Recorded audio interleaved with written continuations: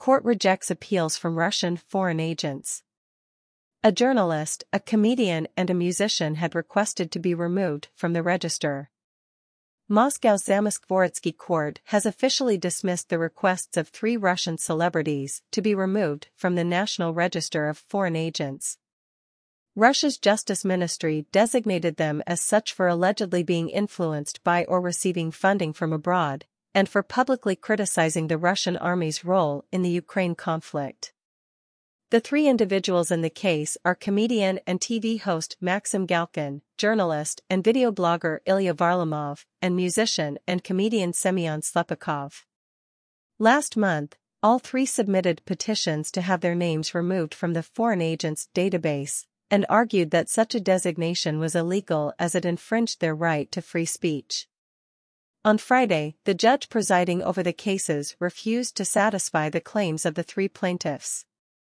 Galkin was placed in the database back in September for carrying out political activities and allegedly receiving support from abroad, specifically Ukraine. The artist's legal defense argued that he was not a political figure, and that his speeches were political satire.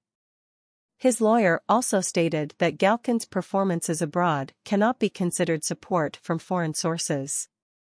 A representative of the Justice Ministry, however, insisted that the comedian was under foreign influence and that his social media posts, in which he condemned Russia's policies and military operation in Ukraine, as well as his topical speeches during his concerts, constituted political activity.